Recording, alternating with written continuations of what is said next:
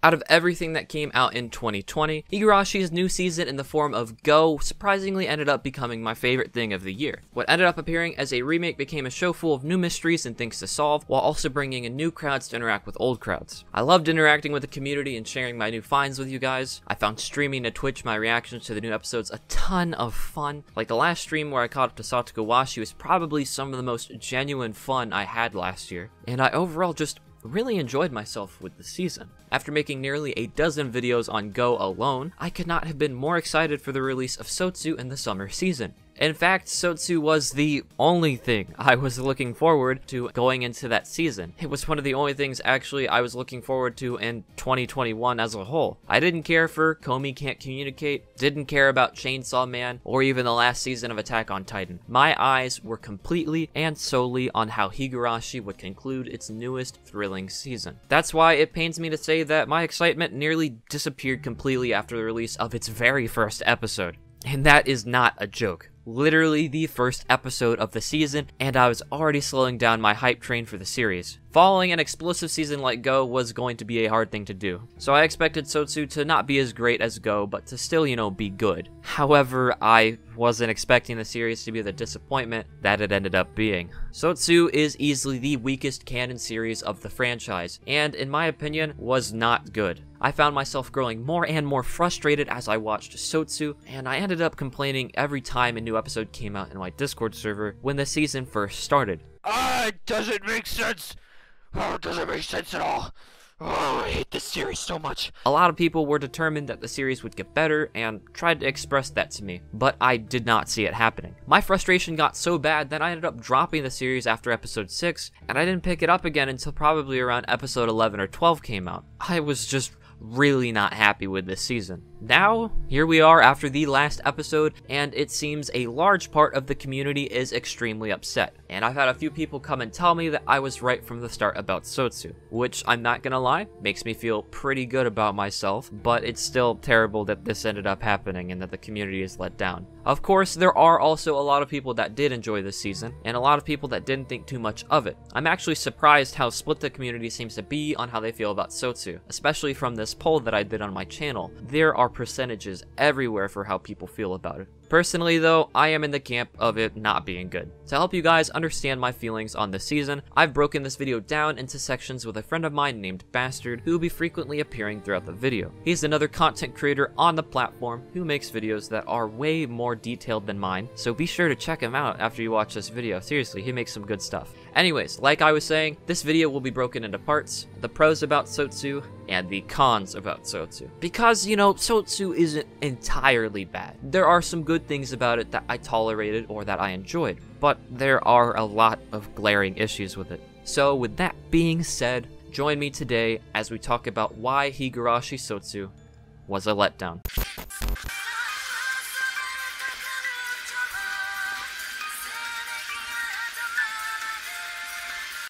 First, I figure why not start out things on a positive note with how the horror was handled. The story in Go was awesome, but the horror lacked quite a bit in comparison to something like the Dean anime. Some of the faces and expressions come off as incredibly goofy, or scenes ended up not feeling as suspenseful. Most instances of killing were shown entirely off screen, or were full of a lot of cartoony looking blood. Overall, Go was just not eerie or very creepy. Sotsu managed to up the horror game a fair bit compared to Go, with scenes such as Rena going to kill Rena feeling unnerving or unsettling. It feels like a proper horror movie here in this sequence as she stalks Rena, and Rena tries to escape and does the classic horror movie slip.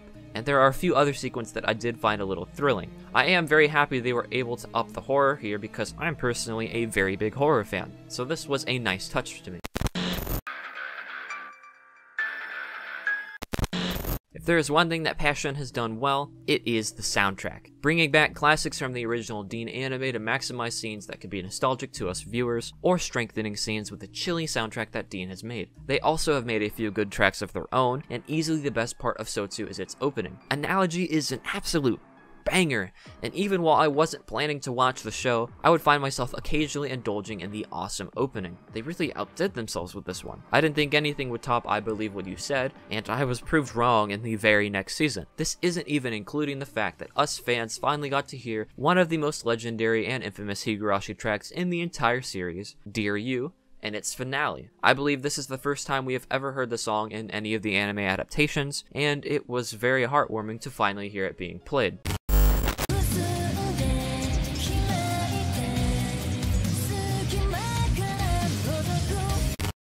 Now, this is a bit more of a neutral take rather than a pro or a con. After almost 20 years of Higurashi's existence, fans finally got to see Satoko's brother, Satoshi, wake up in a canonical property for the first time ever since he was diagnosed with level 5 of Hinamizawa syndrome. I know there are a lot of Satoshi fans out there in the Higurashi community for some reason, I don't know why, and I'm happy that you guys got to see your boy back. However, I also really feel this didn't need to happen, and it sort of undermines Satoko's arc in Satoko Washi. She moved past waiting for him to wake up and to become more reliant on herself so she could bring Rika back, almost entirely letting him go. With that being the case, him waking up is sort of unnecessary. Like, again, yeah, it's nice to have him back, and it removes the last possible thread that could remain for this series. However, why did he need to come back?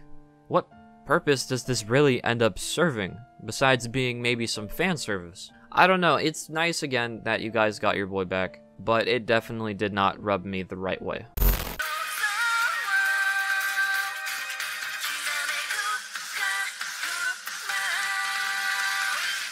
Now for some of the cons. Oh boy, this is where the dislikes are gonna start coming in. Where Go's strength was its storytelling, building of reveals, and moments that would change the way we looked at characters or events forever, Sotsu lacked in this department. Immensely. It wasn't even close, to be honest. In fact, I find it almost impossible that the man Ryukishi himself was involved in the writing of this script at all. Sotsu does the bare minimum for almost absolutely everything. Almost all of my initial theory videos on Higurashi Go were correct. That should be a huge red flag because at the time, I was someone really new to the series. I hardly knew anything about Higurashi. I knew umineko existed, and I had never once heard of Tsukuyomi. Yet I almost got everything that happened in these answer arcs correct. I was of course wrong about a few things, such as Keiichi's mom cheating, which was a fun theory in hindsight, but the fact that 85% of my theories were right is a testament to how minimalistic they made their story. This isn't including the ending. I don't think any of us saw that shonen-esque ending coming at all. They also kept hammering the nail on what we already knew as if we didn't already know it, while they completely ignore and don't even really mention a lot of the things we don't know much about. Like, let's take a look at the Rena arc for starters, Oniya Kushihen. It started off somewhat strong, but it quickly fell apart, with some very flawed logic. Like the sequence leading up to Rena's injection is a good example. Suddenly, Rena has a puzzled look on her face and goes to leave the room to go to the nurse's office. Naturally, we all assumed this was her remembering a prior event, and she was going to go home and this would start a chain of events. But no. No, she actually apparently does go to take a nap in the nurse's office. This comes off as incredibly random, since Rena showed no signs of drowsiness before this. So why would she go take a nap? Then, Satoko goes to inject Rena while she's asleep, which also doesn't wake her up. We see that she feels it because she winces, but it doesn't wake her up, despite her being in most likely a very light sleep since she literally went to sleep like minutes ago probably. So, what the hell?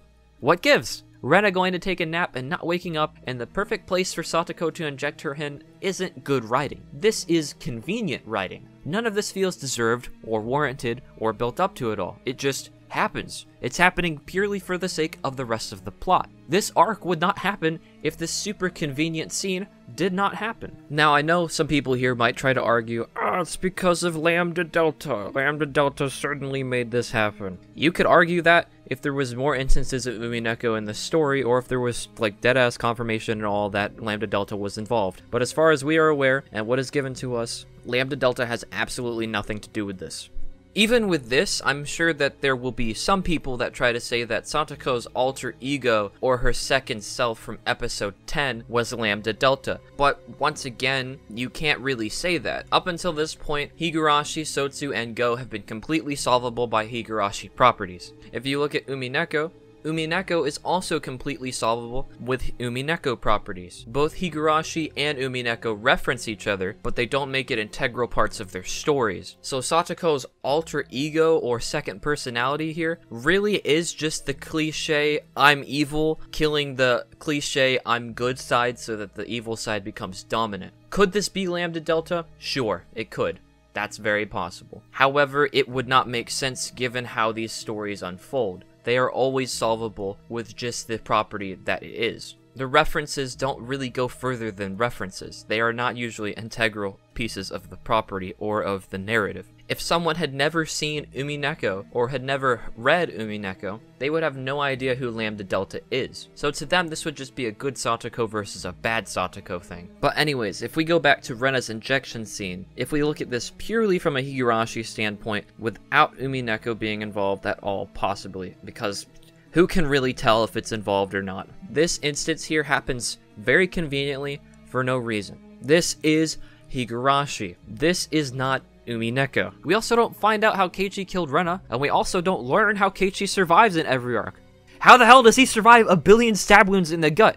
For what reason does he survive bashing his head against a metal door without giving himself any serious kind of injuries? How the hell does his head not break or his skull not get crushed when he gets beat senselessly by a bat? Anyways, a little off topic again. Anyways, let's go back to what we were talking about. Oh gosh, I'm really bad at this. Then we go to the Mion arc, which, again, happens in an extremely convenient way. Mion and Satoko happen to both leave their game fun at the same time, which we knew was going to happen since it happened in the first question arc. We, as an audience, were curious as to what would happen though, but yet again, we're hit with the injections. Satoko injects Mion off-screen in a public setting. What? We are supposed to believe that this actually happened perfectly for Satoko. There is no way that Mion didn't feel something inserting into her body and pumping shit into her when Rena felt it while she was asleep. We are also supposed to believe that no one else sees this happening when they're doing it in the middle of the street, when people seem to come and flock and be super observant in this town almost all the time. This is once again not good writing, and has more instances of convenient writing. Writing like this really angers me because Higurashi has always had good writing that unfolded in manners that made logical sense. Like, I've always found myself able to understand the mental downfall of the characters in the first season, or the way things happen or set up. But this just feels kind of disgraceful, as if they're doubting the intelligence of some of the people watching this show. The next arc, Tadarayakashi, doesn't pull any big contrivance for the injection scene this time around. Satoko simply spikes the drinks of Oishi and Teppei, and then she injects Oishi while the two are asleep. Unfortunately, the bigger issue with this arc is the ending. In Go's corresponding question arc, Keiichi was shown to be attacked by Teppei. Keiichi then overpowered Teppei and killed him before collapsing and falling unconscious. In Sotsu, it turns out what actually happened is that Satoko killed Teppei, then lured Keiichi to her house where she bludgeoned him unconscious with a bat. Funny enough, Hunter did actually guess this in his Tadari Damashi video, but the way this actually plays out in Tadarayakashi makes this twist unfair from a mystery standpoint. The biggest clue that led Hunter to the assertion that Keiichi was hallucinating was the ridiculous amount of blood spatter on the walls, along with it being inconsistent with the smaller bloodstains, which were also a darker shade of red. But no, everyone in Go and Sotsu just has way more blood than the average person, because all the blood on the walls, including the darker shades of red, was real, and it all came from Satoko bashing Teppei's head in. It's also heavily implied that this alternate series of events is just Satoko's unreliable account given to Oishi, which is a bit of an abrupt narrative device to come up now, especially when the first two arcs played out in such a straightforward manner. The only valid clue for Tadari Damashi being an alternate series of events is the difference in blood covering Satoko's face in episodes 13 and 14 in Go. The events are possible to guess, but it's not possible to solve the mystery using the same logic as the show, as most of the clues that Hunter used ended up being irrelevant. Sotsu made Higurashi Go fall on its face as a mystery series. Go set up intricate questions and mysteries that could play out in a wide variety of ways and situations, as I discussed in my Retrospect video. There were so many possibilities and almost unlimited solutions. That apparently was all thrown out the window with Satoko Washihen, where H173 was brought into the picture. Naturally, we thought Satoko might use these a few times. Is it any way she's going to use it every time? Nope. Sotsu took literally the most laziest way possible and made almost all the solutions to the answer arcs involve the syringes, which the way H173 acts itself is also a little bit of a retcon. H173 in the original series is used on Tomitake in every loop, and in all loops he claws his throat out, which kills him. This happens hours after him being injected, always on the same day. H173 never gets close to acting like this in Sotsu. I know that some people tried to argue that H173 could react differently depending on the person it's injected to, but literally everyone in Sotsu acts and follows the same path. They get injected, they start developing Hinamizawa syndrome, they go crazy, they murder people. No one acts anything like how they did with Tomitake. This makes it appear as if H173 has suddenly changed to once again conveniently fit the plot of Satoko abusing it. Although there was something that was introduced in Matsuri that said that Tomitake got a vaccine to prevent him from getting H173 when he first came to the Irie Center. So some people could try to argue that maybe this was an accelerant that made H173 progress rapidly whenever he got it. However, there's no way to confirm or deny if that is the case, so there's some weird gray area with that. All of these writing issues aren't even including the sudden and forced ending, where we suddenly have Dragon Ball Z and Higurashi. It made no sense at all. None. Literally no sense. Sure, yeah. It was fun to watch. I enjoyed watching Satoko get the shit beat out of her. She deserved it. But it was horrible writing-wise, since we were suddenly thrown into the climax. All we have is build up, build up, build up, build up in the rising action, getting us to what we assume is going to be a satisfactory and cool climax, but we're just thrown right into it. And then it ends just as randomly as it started, with there being no closure, no real work for the ending. It just happens. They just said the characters made up when it doesn't feel like they really did make up. They just happen to for the sake of the plot. Satoko randomly learned her lesson after murdering her friends countless times, manipulating people, and putting people against each other. This does not resolve the conflict in the slightest. If anything, I'm extremely upset that we see Satoko being evil for an entire season and a half, and Rika suffering for a season and a half, just for them to randomly come to terms with things. And on top of that, it feels like Passion just threw Dear You into the episode to pull on the heartstrings. I'm sure there are plenty of people out there that love the ending of Sotsu just because they got to hear Dear You in there, and it was purely just ethos catering and nostalgia pandering. While yes, I did put this in as a pro for Sotsu, this song had no right being played here, especially since this isn't the end of Higurashi, with there being more manga coming out and there possibly being more seasons in the future. Not only is there all this convenient writing, flawed logic, and random resolution of the conflict that doesn't feel satisfactory, they attempt to throw in some last-minute breadcrumbs for the 7 expansion universe theorists, and they make Rika and Satoko say an umineko reference in dialogue to try and put a bow on Sotsu. That reference to me, however, just didn't do it, and I found it incredibly disappointing. It has no weight being said here, it's just purely to get people talking about the series for a little bit longer. Higurashi ended with no real resolution, there was no conclusion, it just kind of happened. In the context of Go, I still stand behind most of what I said about Satoko's character in my video on Go. Honestly, I found her to be a more compelling villain than Takano at the very least, and I'll admit, I was even interested to see how she'd interact with Rika and the others this season. But Sotsu, unfortunately, adds nothing to Satoko's character. In fact, it takes away from it. First off, Satoko's villainy was already clarified well enough in Satokowashi, so we didn't really need the reminder this season. It's bad enough that she turned out to be the mastermind behind nearly every event in Go, but in addition, we're constantly treated to completely pointless scenes with Satoko flashing an evil grin and repeatedly stating how everything is going according to plan, like some kind of comic book supervillain. If this happened once an arc, it still wouldn't add anything to the plot or her character, but this essentially happens every episode, multiple times in some episodes. I can't even find Satoko's camp villainy amusing at this point because the repetition kills any possible entertainment value.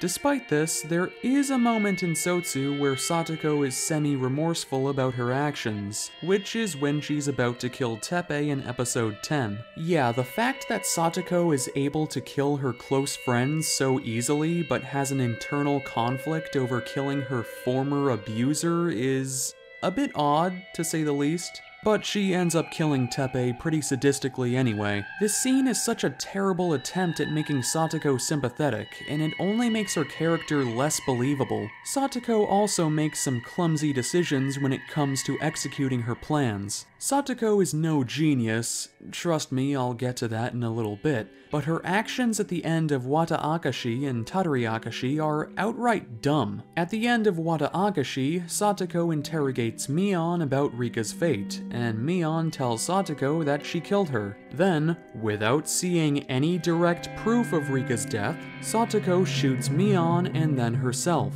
Conveniently, things happen to work out for her, but considering she's been planning everything to a T up to this point, it's incredibly risky for Satoko to kill herself in this moment. As previously stated, if Satoko dies before Rika in a loop, that's it. She won't be able to follow the same Rika into another loop. You'd think Satoko would make absolutely sure that Rika was dead first. Satoko shooting Rika, Oishi, and then herself in front of Rena was stupid too, considering Rena could have easily remembered this in a future loop, but that also didn't happen.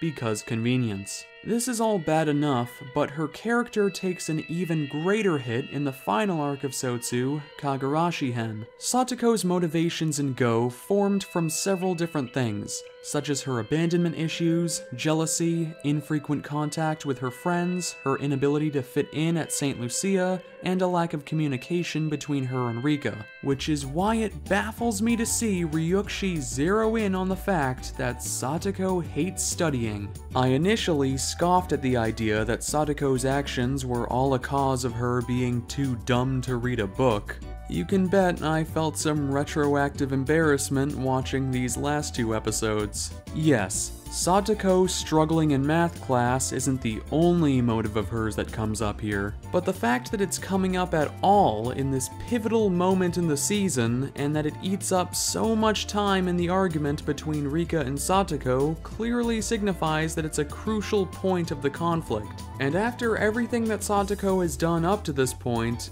it's just so comical.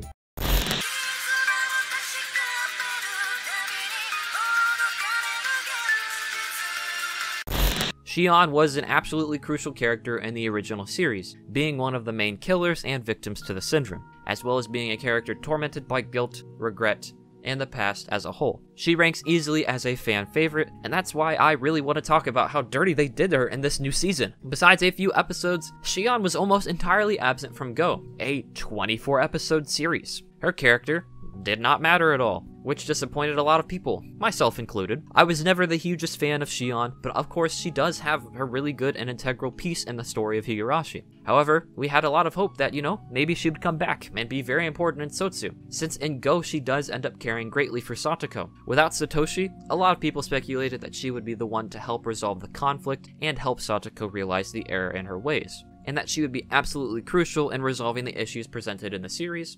No, not at all. Not even remotely close, in fact. Shion was in Sotsu for the sole purpose of being killed by Mion when she went level 5. That's it. Besides that, her character served almost no purpose. If you remove Shion from Go and Sotsu and had Mion kill someone else, literally nothing would change. Her character served nothing to the story at all. Speaking of serving nothing to the story at all,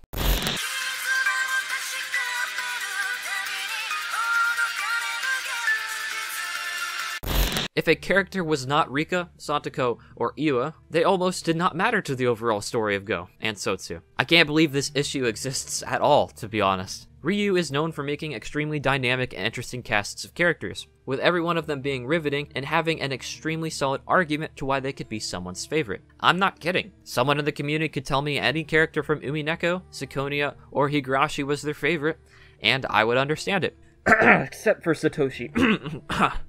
Sorry, got some coughs going on. But seriously, the casts of all his works are all so interesting, with every character having their charm, or their moment, or something that makes them relatable or memorable. This is the strongest piece of Ryu's stories, his characters. His characters are always amazing. However, his characters almost did not matter in Sotsu. Characters like Keiichi, who was the reason the miracle happened in Minagoroshi, and the reason they won the game in Matsuri Bayashi, who brings people together and shows the world the power of the village he's so proud of. A man with 2 possible love interests, and that is always there for his friends. He did nothing in the series! This, to me, was a massive disappointment. They had Keiichi remembering fragments from other arcs like crazy during Go, and in a Higurashi radio segment back before Sotsu aired, Keiichi's voice actor said the way he felt about him in Sotsu was very complicated, and since it's all come out, I can completely see why, because he did not do anything. Literally nothing. This begs the question of why they chose to make Keiichi remember so much more in Go if nothing was going to come from it at all. Matter of fact, why the hell did they include this concept of memory accumulation? Something introduced by Yua that states that the characters around them will remember more things the more they loop, such as Teppei. This was shown happening with Teppei. That is why his redemption arc started happening. Why would they show this and make up this concept if nothing would come from it? Memory accumulation did not matter. And if they removed it from the story, nothing would change. This is an issue with a lot of things in Higurashi Go and Sotsu. It consistently breaks Chekhov's law. If you don't know what Chekhov's law is, let me go ahead and tell you that it is this concept in writing that you do not introduce something unless you plan to use it multiple times in the story or that it comes up again. The biggest example is Chekhov's shotgun, where he introduces a shotgun and the shotgun will be used later. Why does memory accumulation exist if it only served like one niche purpose in the episode it was introduced in? I don't know, it just kind of bugs me. That was a little off topic. Let's go talk about another club member, Rena. Rena, in my opinion, is a character that is extremely underutilized. She is my favorite character, and she is essentially the cover girl of the franchise, but all she really does is kill, act cute, and act crazy. I would have loved to see her undergo an arc of remembering past fragments, seeing her kill all those people and dying a bunch. Maybe her realizing Oyashiro-sama isn't real, or her remembering killing Rena and forming a better relationship with her, or honestly really anything. Almost anything would have been fine in my opinion, as long as they tried to at least do something with her. Instead, Rena is practically still just a cover girl. There is not much else to her except for killing, acting cute, and acting crazy, which you think would have changed after 2 new seasons, with there being now 5 installments in the series. Sure, yeah, she does help out a little bit in the resolution, but again, this does not feel deserved. It just kind of happens because, I don't know, it could have been any other character.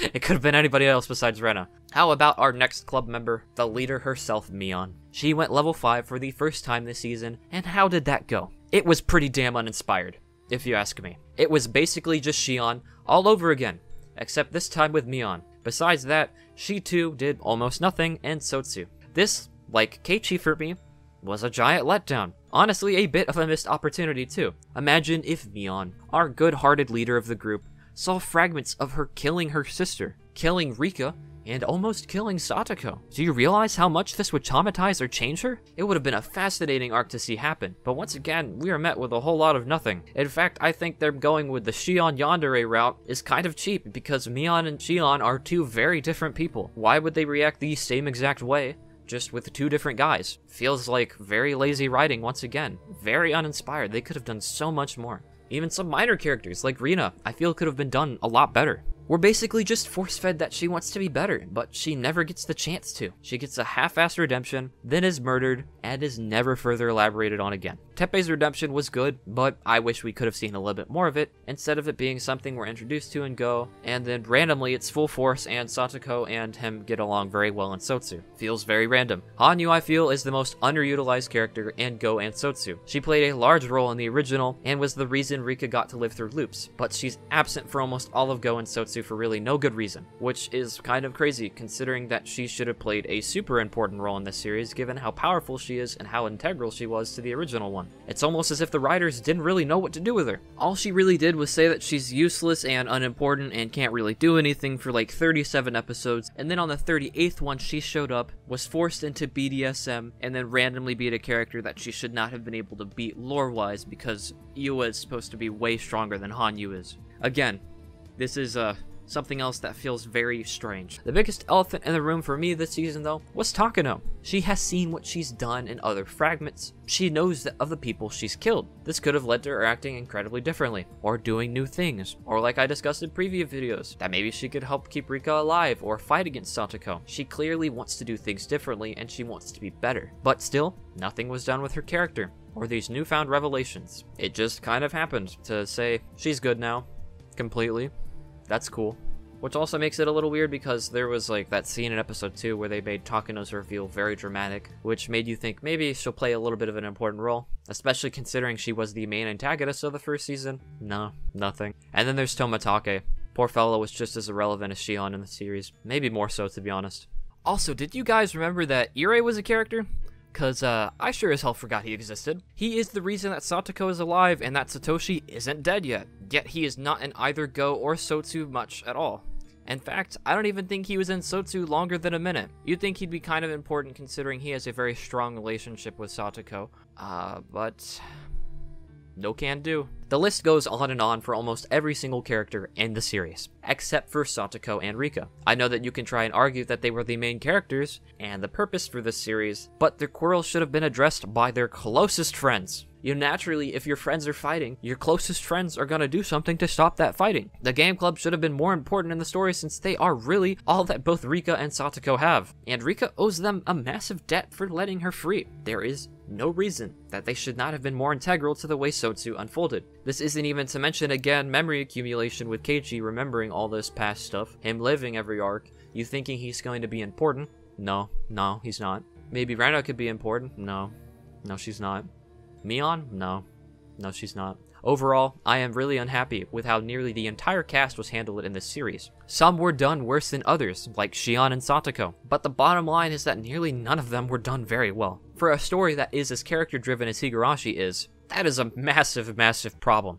I'd like to add that for a series about the importance of bonds and community, it's disappointing that in Go, and especially Sotsu, the rest of the club members are just background characters to the Rika and Satoko show. Hunter mentioned how memory retention across fragments didn't end up playing into the plot of Sotsu in any meaningful way, and this brings me back to something I mentioned in my Go video. I think it would have been cool to see the rest of the club members retain memories of Satoko's acts of villainy, especially since Satoko had gotten extremely cocky by the end of Tadarayakashi. It might be cheesy, but it would have been more consistent with the main theme of the series, as well as a nice callback to Matsuribayashi if they all teamed up with Rika to outwit Satoko somehow, instead of the mindless DBZ fight we actually got.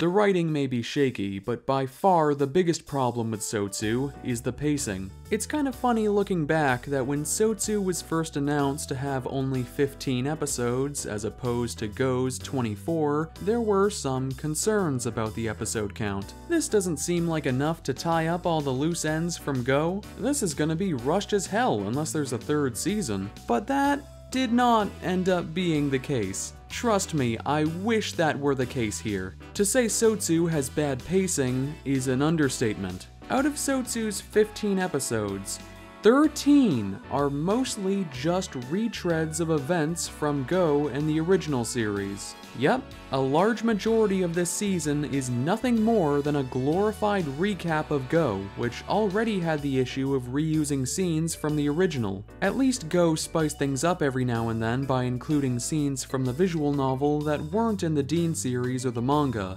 No such luck in Sotsu. The only visual novel scene in Sotsu that I can think of is the curry contest from episode 5. Not much of a plus when it's just a fleshed out version of a scene from Go. Higurashi Sotsu is the biggest exercise in redundancy I've witnessed in an anime since the Endless 8 arc in Haruhi, but at least the repetition of Endless 8 served a meta purpose in Haruhi's narrative. Something unique I can say about Sotsu is that despite how dull of an experience it is, it's bad in a way that no other anime really is. This is what an answer arc becomes when the writer has no respect for the audience's intelligence, and it's also the worst possible way to make use of the looping structure of Higurashi's narrative. The show constantly wastes time on reveals that most people could have already figured out after episode 17 of Go. The big mystery in Go was the culprit reveal, which we found out at the end of Nekodamashi. Once we see Satoko steal H173, we can already conclude that she injected the others with it. Ryuugu did not need to take valuable time out of the season to confirm this for us. I know that in the Umineko visual novel, parts 7 and 8 were controversial among Japanese fans for not providing explicit answers to the mystery, but this is not a solid alternative. It's difficult to believe that someone like Ryuugu, with such a passion for creating mysteries as well as the activity of solving them, would also write Sotsu, which is essentially a non-mystery. One good thing I can say about the pacing of Sotsu is that it did help me better appreciate Minaguroshi, because after watching this series, I think I understand what Rika was going through. Just as Rika had to experience countless world lines hoping that one would lead to a miracle, Sotsu had me strung along through countless recaps every week in the vain hope of original content at the end. And considering what we got in the last couple episodes, the Minaguroshi comparison is an apt one. Okay, but seriously, I don't think we really needed a whole season of answer arcs when the events of the series ended up being so simple. Rena going crazy? Satoko did it. Oishi going crazy? Satoko did it.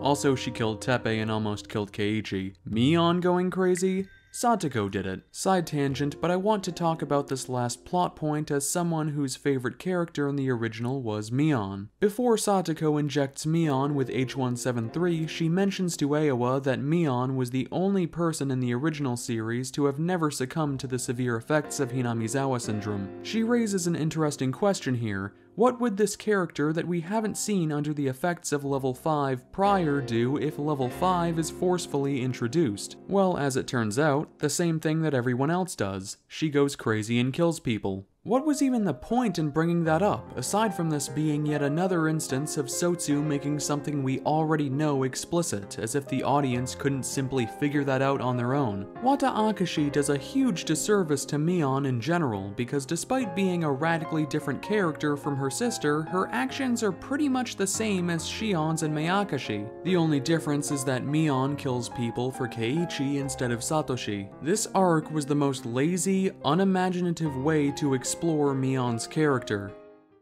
I'm jumping in real quick to throw in my 2 cents about the pacing. Bastard laid it out pretty well. It's abysmal. The first 13 episodes of Sotsu could have been shown in like maybe 4 or 5 episodes. 1 episode for Rena, 1 or 2 for Mion, and 3 max for Tatori. Instead, it was stretched out practically as much as it could be. I don't think it's a good thing that in the technical 5th season of an anime installment, only about maybe 4 episodes worth in minutes of the 15 episodes is new content. At that rate, they should have just done what they did with Rei and given us a new season that's only a few episodes instead of dragging it out for 15. Or rather, they should have just cut out all the recaps and given us more of the last arc in Sotsu. I know I mentioned it earlier, but its conclusion happened so quickly and forcibly that it felt like we were given whiplash as a viewer. Literally almost any amount of more time dedicated to this last arc would have made the ending more digestible and enjoyable instead of, you know, again, getting Higu Ball Z.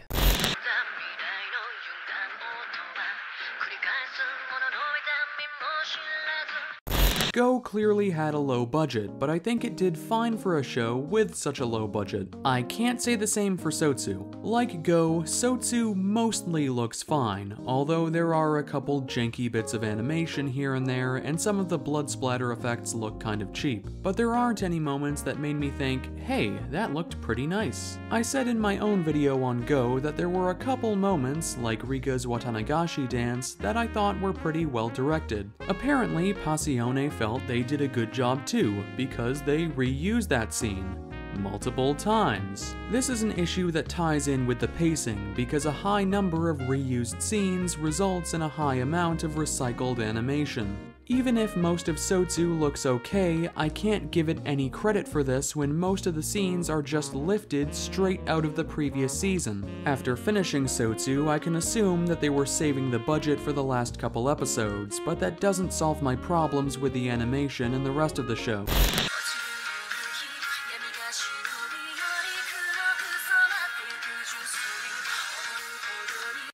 Higurashi Sotsu is one of the biggest disappointments of 2021 to me.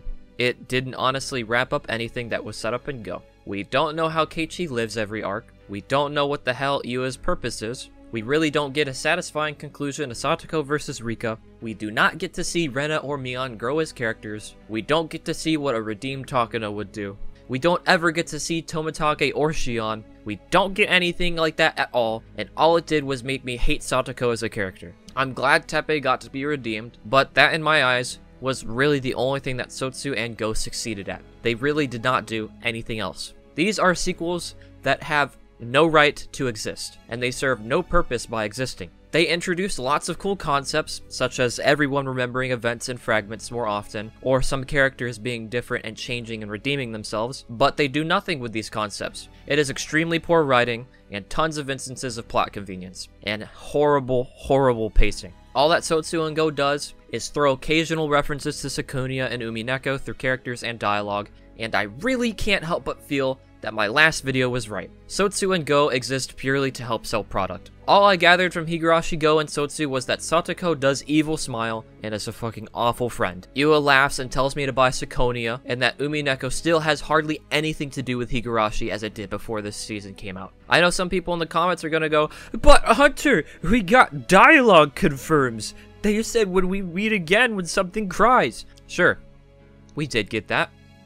What of it? These few lines said by some of the characters can be left completely up to interpretation. In Umineko, connections are so much more concrete. We have Burn knee-pawing, and several panels in the manga where Burn is just straight up Rika. Even Hanyu is in the manga. Nothing like that happens in Sotsu and Go. All they do is give occasional breadcrumbs.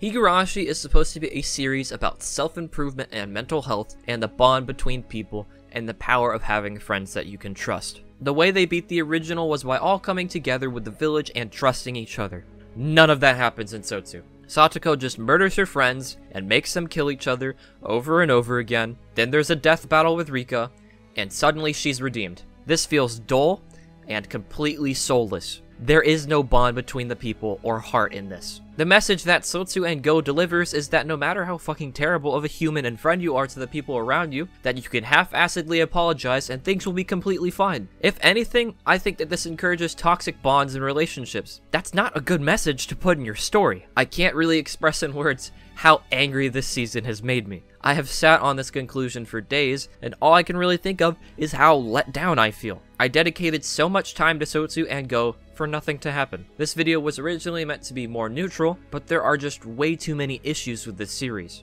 If you are watching this video and you haven't seen Go or Sotsu, please just do yourself a favor and don't watch them. Stick with the original series and do yourself a solid by reading Umineko. Now I'm gonna hand Bastard the mic so he can share his final thoughts about the series, so take it away, my buddy.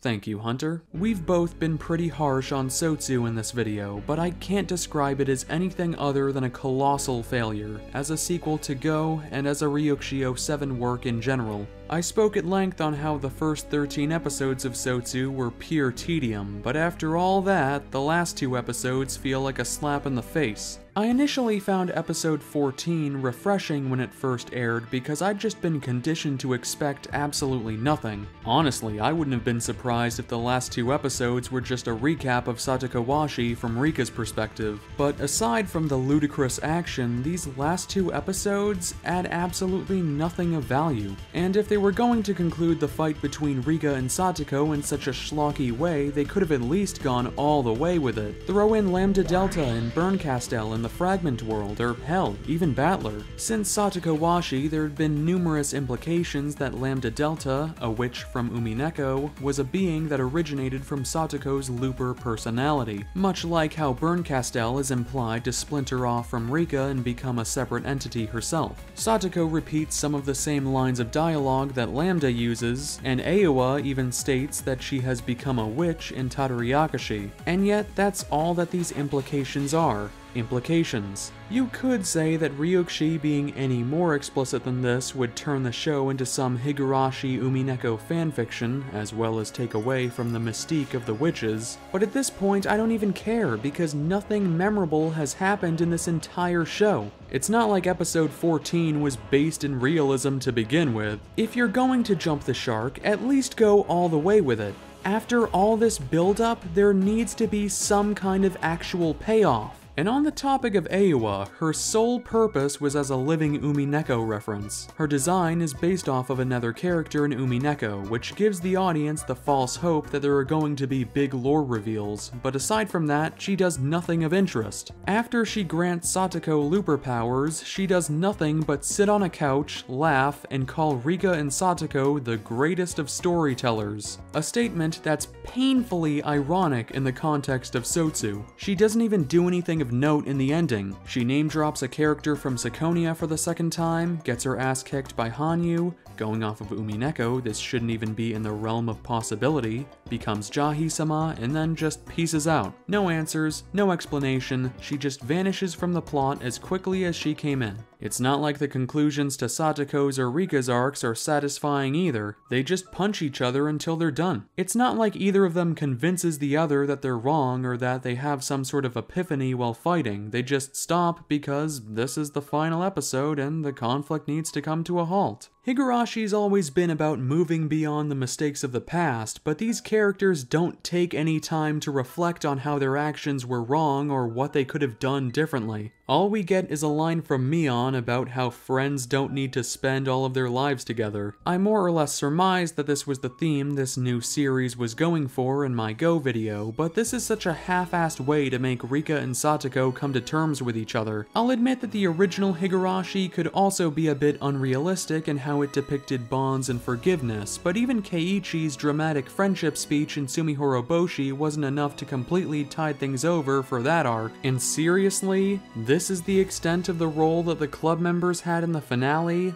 A couple lines of dialogue? When I think about the big scenes of Higurashi that resonate with me, I don't just think of two characters, I think of the cast as a whole, of Hinamizawa as a whole. I think of Keiichi and Rena realizing the value of their friends in Sumihoroboshi, of Keiichi uniting an entire village to save Satoko and Minagoroshi, of everyone coming together to stop Takano and Matsuribayashi. For as much as Satoko loves to talk about how awesome Hinamizawa is, I don't see any of the Hinamizawa spirit I know and love in Sotsu. This scene is supposed to be the big moment of catharsis, the thesis statement of Sotsu, and it's only a restate of a theme that already came across in Go. I just have to wonder, what was the point of it all? When I finished Go, I was genuinely excited for what the future of Higurashi had in store, but as I watched Sotsu, I gradually just stopped caring. I don't take any pleasure in shitting on Sotsu. I have a lot of love for the When They Cry series. The original Higurashi is great, and Umineko is one of my all-time favorite pieces of Japanese writing, but Sotsu just has nothing to offer. None of the characters developed, the show damaged my opinion of Satoko and Rika, and everyone else had a feeble amount of screen time. Nothing in terms of thematics was presented that hadn't already been covered in Go.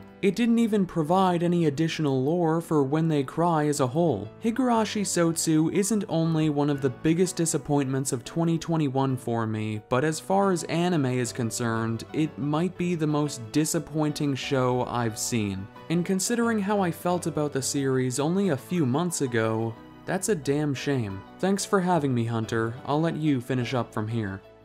That's about everything I had to say about Higurashi Sotsu. I hope that Bastard was able to get out everything he wanted to say about the series. I have hope that June will fix things, which is the manga sequel to Go. It apparently has nothing to do with Sotsu, so that gets me very excited because Sotsu was such a dumpster fire. Whether I cover Higurashi again or not is up in the air because I am really not happy with this franchise currently.